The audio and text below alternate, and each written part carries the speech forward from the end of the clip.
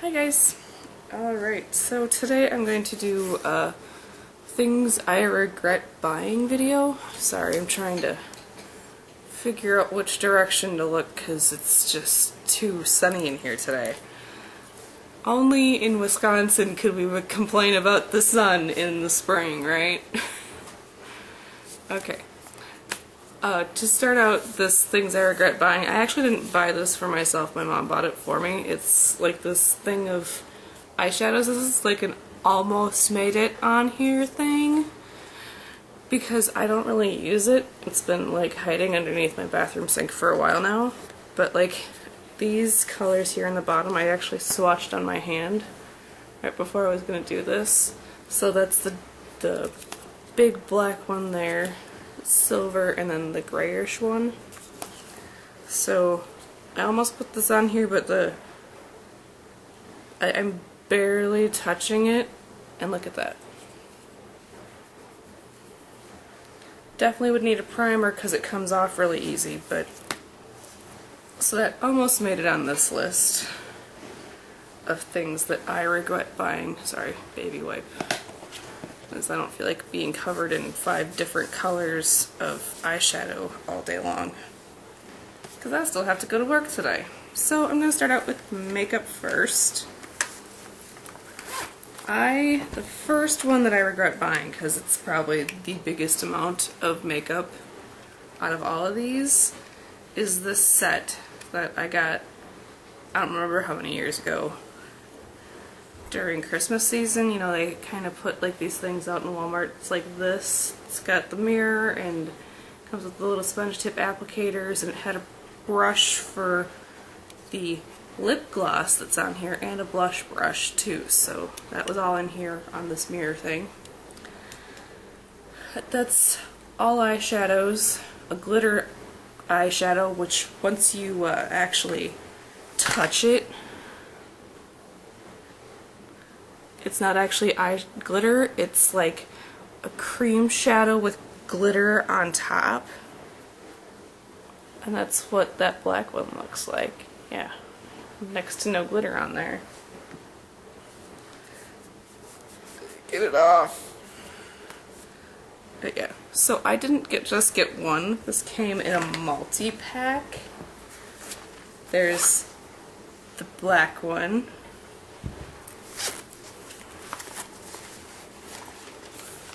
I have it in a little bag so that way it wouldn't get smudged around, but it still got smudged around. There's the green one, which this barely even counts as a blush. That's like a highlighter there. The purple one, which if I was using these purples, I would not use that pink of a blush, just saying. The brown one, which is caked in hair. Do you see it? Do you see it? Yes, you do. And then the blue one, which has been so scratched up it's disgusting. But yeah, so those are the first things that I really regret buying, because I used a couple of them and they just aren't what you'd expect. Here, I'll swatch some more from this black one. It's these two, darkest black. And it doesn't even want to stick to my hand, it's just like crumbling up, and it's just, it turns out gray. It's not at all what you want from a black eyeshadow.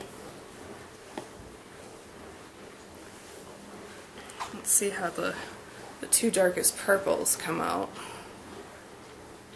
Oh, that's not at all what I thought it was going to look like. That is this one right here. And again, smudgy and disgusting and just not good. Not good at all. I wonder how bad the blushes are on here. So that's the blush from the purple one.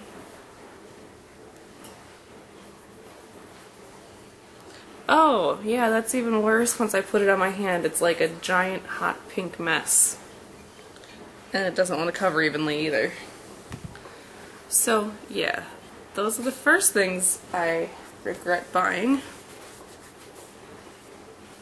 By the time I go to work, my hand's gonna be all rubbed raw. What's in here? So this is going to be the garbage bag for this segment. It's all going in the garbage. Woo! Okay.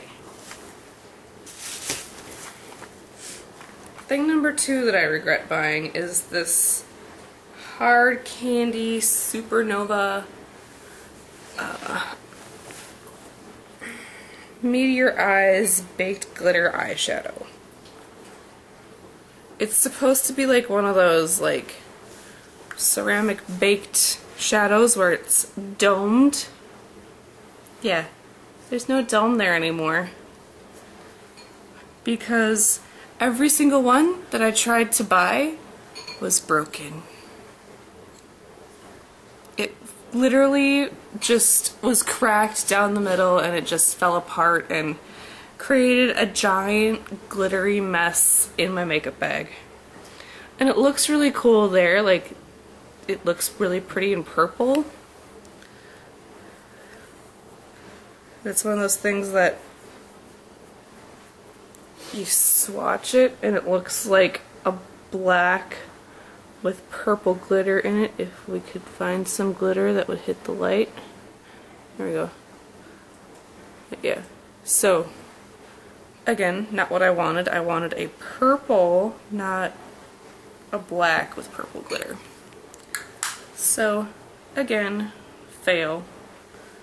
I've heard great reviews about their other stuff, but that one just sucked. Oh, and look, it's staining my hand now. It won't come off. Okay.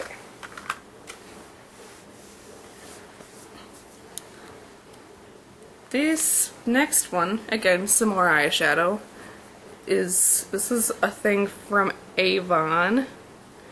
This was the Eye Artist Eyeshadow Trio in Passionate Plum.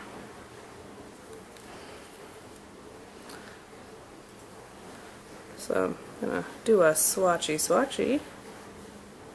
First of all, you touch the light colored one and it just goes down into the darker colored one. So that's never gonna show up the right color anyway, because the light colored one got in it. But even if I don't touch,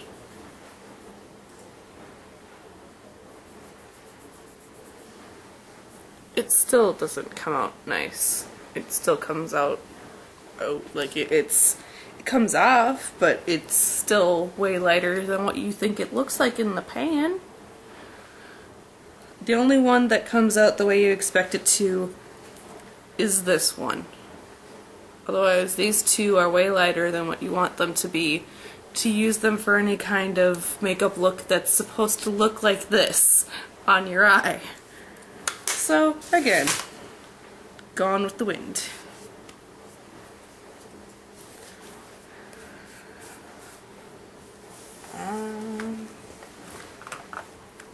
The next few actually are going to be mostly Avon products. These two, once I get them open, are a couple of the Avon True Color eyeshadows. So, yeah, those are those two. I never use them. I think I've used them 2 or 3 times since I bought them. But they don't look at all like how they look in the pan. Like this one, when you swatch it, it looks a lot like it does there on your finger. But once you put it on, do you see it? It's right there. And you almost can't tell that it even exists. So that one is the True Color Single in Turquoise. You can barely see. And then the next one is the True Color Single in Midnight Plum. And here you can see it. It's not even, it doesn't even want to rub into my hand. It's just all disgusting. And again, like with the hard candy one, it looks like it's black with a hint of purple, not actually purple. So, and this one is one that I got a long time before I got these. So this is one of the original versions of the True Color eyeshadow. This one is in Grape. Let's see what the copyright is on this. This one is from 2002. This one is from 2007. So the 2002 version, that's what it looks like in there.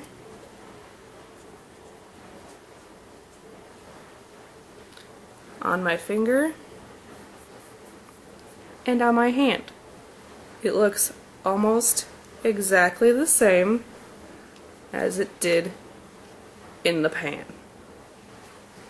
I don't know what Avon did when they went from this formulation to this formulation, but something got messed up and they should really fix it.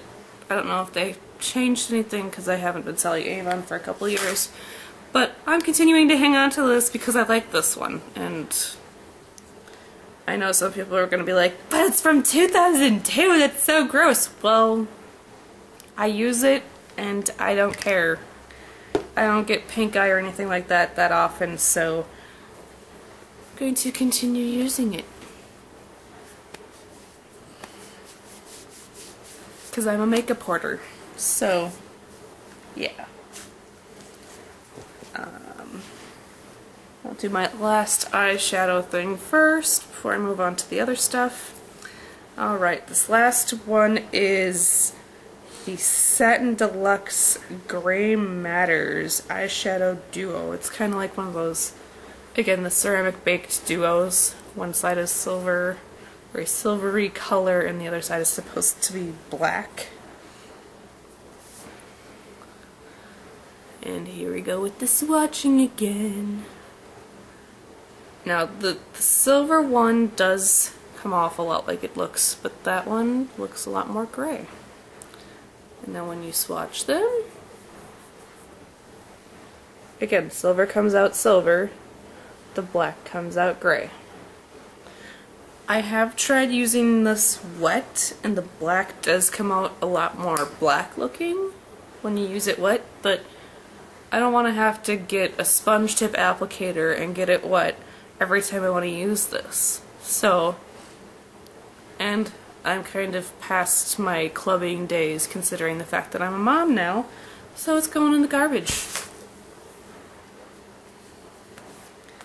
Alright, the next thing that I regret buying is this Jillian Dempsey for Avon Professional Color Correcting Palette.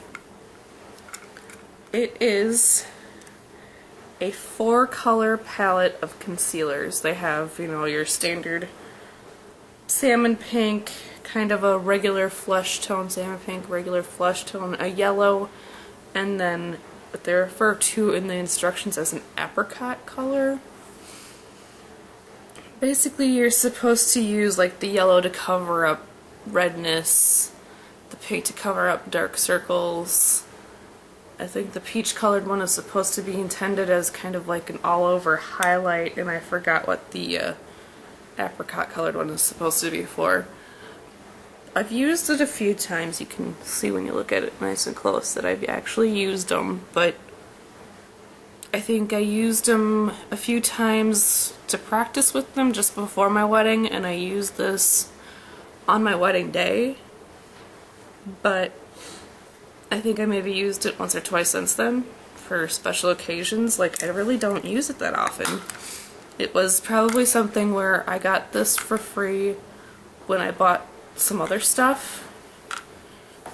So, but yeah, I don't use it. And I apologize on behalf of my light situation, because it's all natural light and it's gonna be weird today. The sun keeps on going behind and coming out of clouds, as you can see. There it goes again.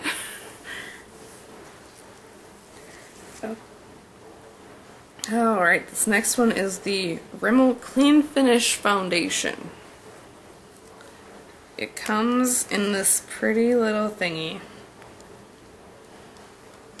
Looks pretty tube, and then it has like this weird little swirly wand.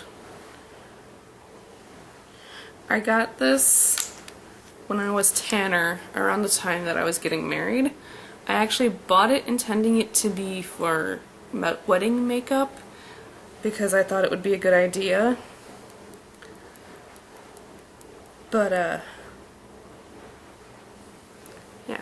Don't you love that? Trying to blend it into my skin tone. It's, first of all, even when I was tanner, it was too orange. And I did add, I'm trying to think of what it was called, like a luminizing serum to it to try and get it to be less pancakey, because it's supposed to make you look 100% poreless. And it made me look 100% pancake makeup covered. Not a good look. But yeah, you can see there. Where's the line? Over here. Yeah. See that? Beautiful orange. You imagine that on my face? I'm gonna keep this around because I want to do the makeup pet peeve tag. But in my opinion, total waste of time. Just saying. So, yeah. You can see how orange that looks. It's really, really kind of gross. So, yeah, and it even comes off orange looking on the baby wipe that I'm using. It's just so nasty. Alright, and then I have a couple beauty tools that I wanted to rant about, I guess you could say. The first one, I'm sure a lot of people have seen. It's the InStyler. Total waste of time and money. This stupid thing, I bought it 3 or 4 years ago, back when it was in the big hype phase. I worked at 6 a.m. in the morning, so I'd have to be up at 4:30 for work. So I'd get up in the morning and watch infomercials and a little bit of the news before I left for work in the morning. And I saw ads for this thing, and I was like, oh, I totally want to get it and try it and see if it's as amazing as they claim. Well, I got it, and I didn't use it for like 2 or 3 months, and then I started trying to use it, and I'm like, who on earth would use this thing? If you can get it to work for you, kudos to you, because I thought that this thing was a giant waste of my time and money. So, $100 down the tube. Thank you, InStyler, for being worse than this piece of crap that I bought just before it and was like, oh, this InStyler sucks so bad, I'm going back to this thing, which is my El Cheapo Revlon Flat Iron. It barely flattens anything. Even on the highest setting, I have it on the high setting, and it does nothing for my hair. It is absolutely horrible. It stinks every time you start it up. I think it's because of the metal plates. Like, it smells like something's burning. Like, you know how that new stove smell, like when you start up a new appliance and it smells kind of like iron or metal is burning? That's what this smells like every time I plug it in. And I've had this for probably a good 3 or 4 years now. It still smells like that. It's still absolutely gross, but it still works better than this. Both of these. Don't waste your time or your money. It's not worth it. Just not worth it. Alright, I hope you all enjoyed this, because I'm gonna enjoy throwing all this crap in the garbage once I get this wrapped up and put in the garbage to begin with.